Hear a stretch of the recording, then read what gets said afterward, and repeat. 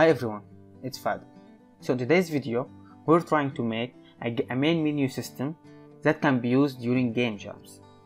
Everyone loves to participate in game jams, especially the short one, the 48 hours one, but they are really quite short to pull out a finished game. And always making the UI is a hassle. So let's try to fix this problem. Let's make a main menu system. All you have to do is just download the simple scripts, add them to your Unity project, and done. And after that you can make a main menu in 10 minutes or less. So let's get started in our project that's called the menu jam. So my first problem while doing the UI is just putting the anchors up. It's always the most time consuming process. So let's figure out a solution. So I did some research and I found a small code that on the internet that may help us in this situation. So after writing it and experimenting with it, let's see if it works.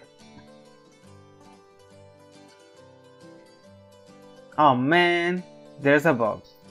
So of course after 5 to 10 minutes I figured it out, and now the code, I can say it's working perfectly. All you have to do now is just locate the button above, select the UI object and just press the button, and okay, voila, it's working. Yes. So this is a very huge milestone in the UI system, because this can solve a lot of our problems. All you have to do is to move objects around, just move them and then press that button and the anchors just are in place. So now let's go on to the next problem. Let's check that from our to-do list. So now let's add the basic UI stuff, the basic main menu stuff, the scene manager, so we can move between scenes. So here we don't need a start game and a back to the scene and go to the game scene. All we need is just one scene manager and going to the scene number, and we can set the scenes when we build the game in the build menu. Now let's add the quit function, so we can quit the game. We can either call this function from a button or we can call it from a key, just pressing a key, and we can set that key in the inspector, and I've put the default escape. Okay. Now we have to add the code URL script, and this can help the player by pressing a button to go to our HIO page or to our YouTube page. So now we have to add two functionality for the Windows, but in WebGL this can't work, because if we open a URL in the same page of the game crashes. So we have to add a simple fix to open the URL in a new Windows, and that's it, and it's now working perfect. And to use this script, all you have to do is just put a button, and in the button event we have to add the URL as a string, and that's it, it's all set and done.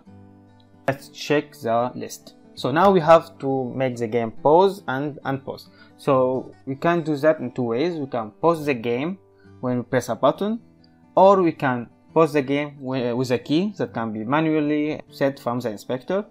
The pause and unpause button need a save, so the player may use a button and a key, it's up to them, and we have to make sure that the time can be changed from scale 1 to 0 to stop or move the game. It's as simple as that. Now our final main menu item is the sound. So to control the sound we have two different things. We have to mute the sound and unmute it, and we have to check the volume of the sound, okay, to change the volume in the game. So first let's start with the mute button. To make this easy to set up, I put an awake a function that allows us to look at the audio source in our scene and then add them all to a list, so we could control them all.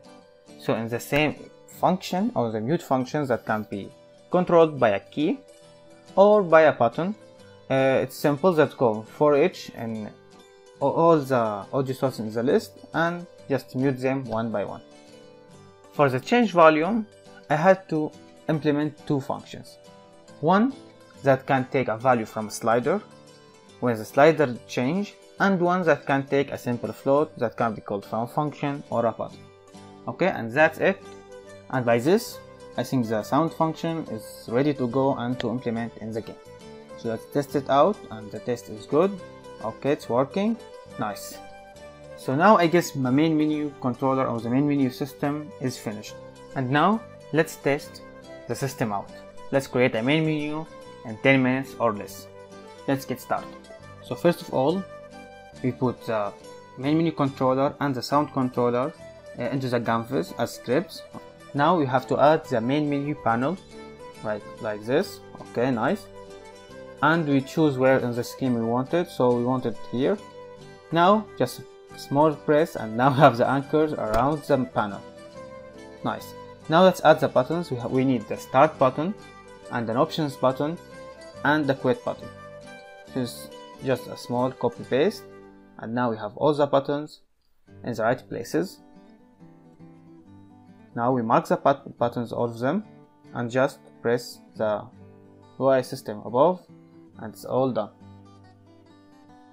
And after adding the buttons, all we have to do is just rename them and put the anchors around them, and now we have the main menu panel ready to move. Let's add the game title.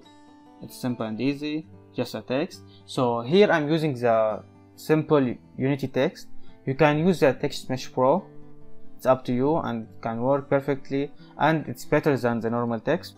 But for the sake of this experiment, I'm just putting the normal text. So just modifying the text. After that, we have to add the option menu that have the slider and the mute button, and of course the back button. And after that, we have to add the two buttons that will take us to our YouTube channel and our HIO channel. Now, after constructing our main menu, everything we need, all the buttons, now let's add some more colors. So the best place for me to download cool UI patterns is from Kenny website. All you have to do is just go to the assets, then UI, and all you have to do is just press the asset you like, then download. And of course, I very encourage you to donate to this guy. His assets amazing. So after that, all you have to do is just get the RAR file and go inside it, find the PNG files that contain all the UI elements you need. Just bring the PNG file because it's worked perfectly with Unity. Just put it in the project file, and let's continue adding the UI into our game. After that, just click on the button you need and just choose the perfect PNG for that button, and we'll change its shape. It's as simple as changing the sprite of the button. And a simple trick, if you don't have an art to put in the background, you can just simply change the color of your background or your camera background, and then we have just a white screen behind our main menu. Now after constructing our main menu, now it's time to add the scripts. So just mark the buttons, and every button on the click function, we just drag and drop the canvas, and in the canvas we can see the scripts that we need and the function. And after dragging the canvas, we can simply see all the functions that we need to implement inside the button.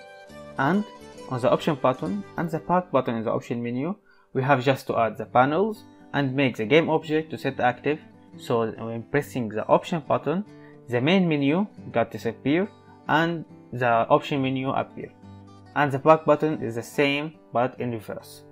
It's as simple as that. And to test the scene button, we can go make another scene and put another button there that will take us back to the main menu, and in the main menu the start button will take us to the game scene. It's as simple as that. We can put it in the build menu and reorder the scenes as we like. And now in the final test of the sound controller, we can check that everything is working just fine and the main menu system is working. So let's say now, for example, we need to make adjustment to this main menu.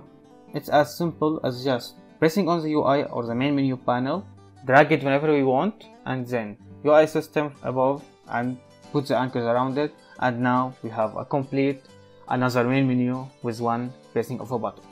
So now the main menu system is all working up and ready to be used by all of you game jammers. And of course, this project will be available on my GitHub.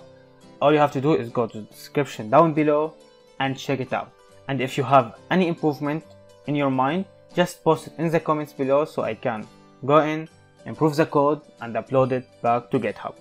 Now, if you like this video, please don't forget to like, share and subscribe. And if you want to join our community on Discord, you can find the links in the description below. See you all in the next video.